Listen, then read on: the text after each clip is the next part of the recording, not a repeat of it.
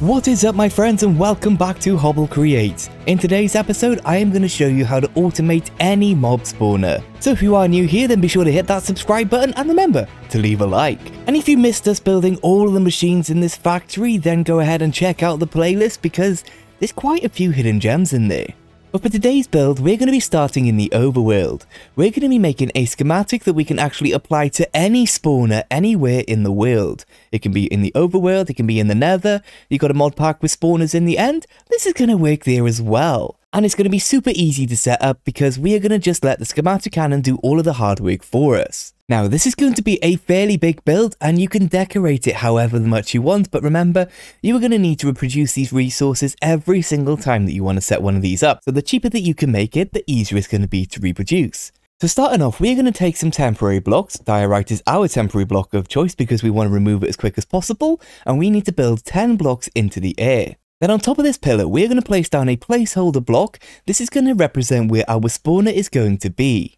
And then on top of here, we're going to place down 3 building blocks. So coming to the base of our pillar now, we are going to build out 5 blocks, and we're going to repeat that for each side, and we're going to make ourselves a nice floor.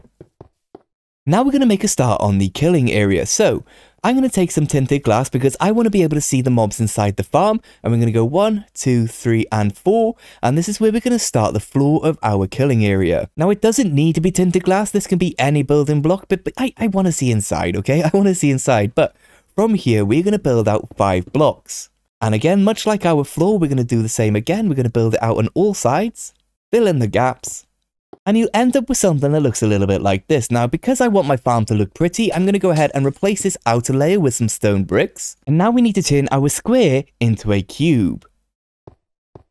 We're going to be bringing this 1 block above our cobblestone. Then next we need to add in our roof.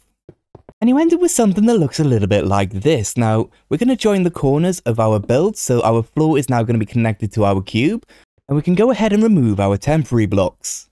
Now remember to leave the cobblestone or the building block you've put in there. That's going to help us a little bit later when it comes to locating the spawner and being able to position our schematic. And it also means that the mobs aren't going to be able to spawn on top of the spawner. Now comes the more expensive part. We need to come to one of the sides and we need to break out all of the bottom blocks that we've got in here and replace them with encased fans. On the back of the fans, we're going to add in some encased train drives. And then coming to the opposite side, we're going to do exactly the same again. Then after designating one of the sides to be the back of the build, we're going to come right to the center, remove 1 block and add in another cased fan. Then coming around to the front, directly opposite our encased fan over there, on our tinted glass, we're going to place down a deployer.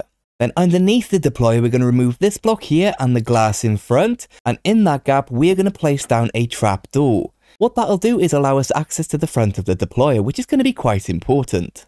Now it's time to work on a little bit of rotational power, so coming to one of the sides, we're going to work towards the back of our build, and we're going to add in 3 more encased chain drives. We're going to do the same on the other side. Then in the back of this fan, we're going to add in a shaft, a regular gearbox, and we're going to connect this gearbox either side to our encased chain drives. Now we're going to add in 1 more gearbox for a test. And just to show you how it works, we're going to first add in a creative motor. However, we are going to be supplying a little bit of power later. But just to show you how this works, we're going to break into here.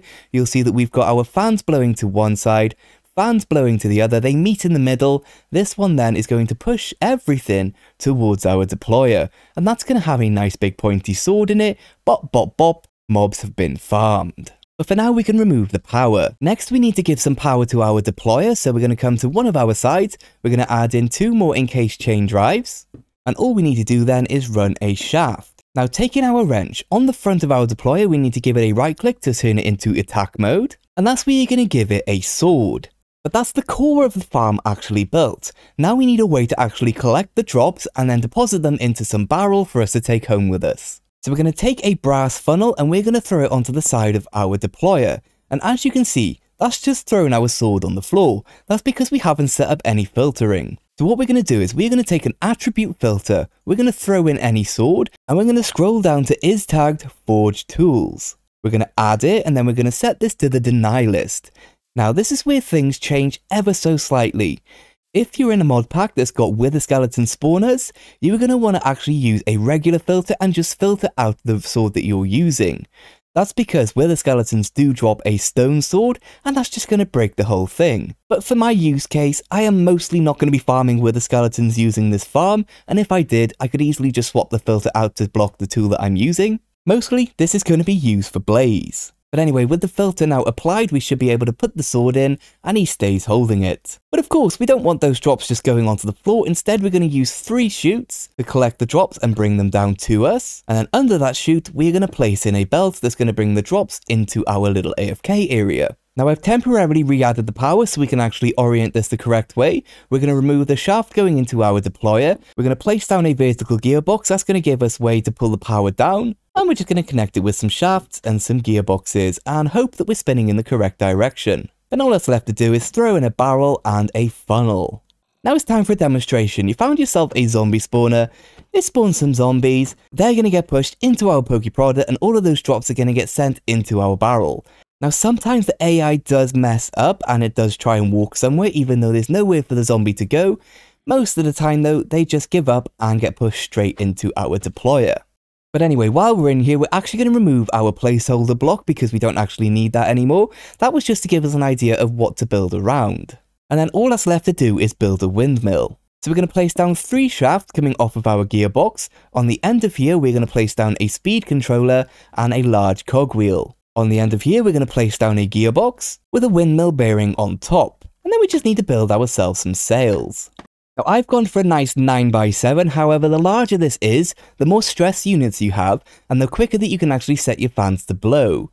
So let's give this a right click to enable it, and then we're going to break a block to see which way we're blowing. We need to go into the negative, so we're going to scroll this down, and we're going to see how fast we can actually make this. 64 RPM is the minimum that you're going to be able to do, however if you can go a little bit more? A little bit? Okay, so we're going to be able to do 80 with a 9x7. It's not going to be super fast. Build yourself a bigger bit windmill if you want and you can afford the materials. But as you can see, we are now pushing all the way up to our deployer. And that is going to be everything that we are going to need. However, we are going to want to actually make our area down here a little bit safer. So I'm going to take some of our tinted glass. I'm going to fill in the walls a little bit, maybe make a way in. And just try and tidy this up so it's going to look nice and we're going to have a nice safe place actually to, you know, AFK in. And what I'm going to do is I'm going to place a door on 3 of the sides. Mostly because we have no idea what the terrain is going to be like. And we're still going to want to be able to access downstairs. This is kind of where we're going to AFK. So putting in 3 doors gives us 3 choices of what door we can actually go through. And I'm also going to throw in some lanterns so we don't actually make a mob farm down here as well. So make sure you leave a little bit of a gap here where the trapdoor is so you can still access your deployer and give it a new sword. Then for an optional step, we're going to come to the top of our deployer, throw in a chute and a barrel. This is just going to be where we can throw in some extra swords so we can AFK for longer. My friends, a quick word of warning, before you go ahead and make your schematic, do a quick once over to make sure every block is placed where it needs to be. Make sure your area inside is actually a dark room. You also want to make sure that all of your funnels are facing the correct direction. Because my friends, now it's time to make our schematic. This is what we're going to be printing, so make sure everything is correct. So we're going to come to one corner of our farm, we're going to right click on the ground. Then we're going to come to the other side of the farm and make sure that we're including our windmill. Then we're going to hold down crouch and we're going to scroll this up so it brings it all the way up to the top. However, I am going to be leaving a 1 block gap between this wall and our actual build because that's going to make getting to our doors a little bit easier later on. But once you're happy with it, give it a right click and name your schematic. And click the tick.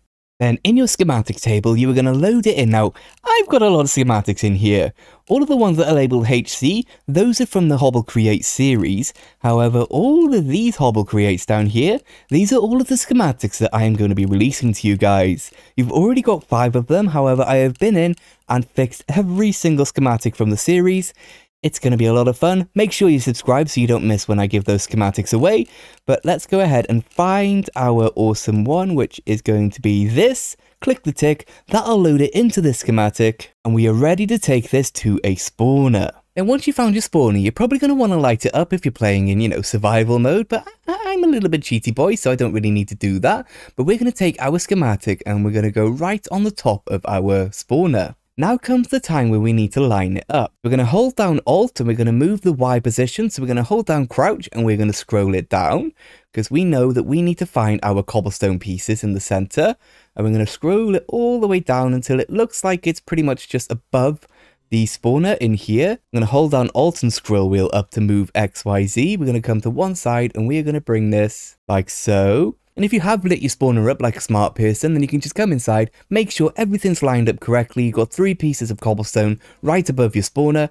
Everything is in the right place. Then you're going to want to find yourself a nice little safe area and place down your schematic cannon. Then in survival, you'll surround this with barrels or chests to throw in all of the items that you need for your build.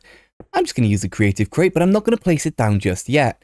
Instead, first I'm actually going to throw the schematic into the schematic cannon, click the printer settings, and the most important thing that we're going to change right now is this here. We're going to click replace solid with empty. What this is going to do is it's going to clear out the entire area inside our schematic and then start building. Now it should be safe to place down your crate, click go, you can press the play button if you're playing in survival, and it's going to start clearing and, you know, building your building, which is honestly really going to be awesome. But as you can see, it's removing all of the things in the way of actually building our little schematic. And approximately 30 minutes later, we are done. So all we need to do now is throw some of our swords into our barrel over here. That'll get fed down into our deployer and should stay there thanks to this filter. Then on the outside, not ideal spot for it really, might be worth adding in a little bit of a bridge to your schematic in case something like this happens. If not, just get out your door and build yourself a little bridge because we need to come up here and give this a right click. But if everything is going to plan, we can hide down in our AFK spot. They should not be angry. Why are you angry? That's new. Why is it shooting at the... What? I have never seen them do that before. Did it see me? No, I'm in creative mode. It shouldn't have seen me. It's actually trying to shoot at the deployer. That's insanely strange. But anyway, everyone should get pushed. I don't think that's going to happen every time, right? They do get a little bit angry. But yeah, this one's not shooting. That was a very strange thing. But as you can see, we have got plenty of blaze rods coming in, like 17 already, and it's only been 2 spawns. This is going to be epic.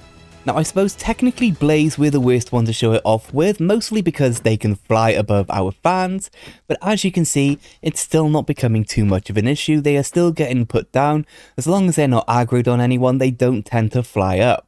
So there we go, my friends. You now know how to make yourself a duplicatable mob spawner awesome farm. Still haven't really decided on the name for this thing, but you now know how to make this.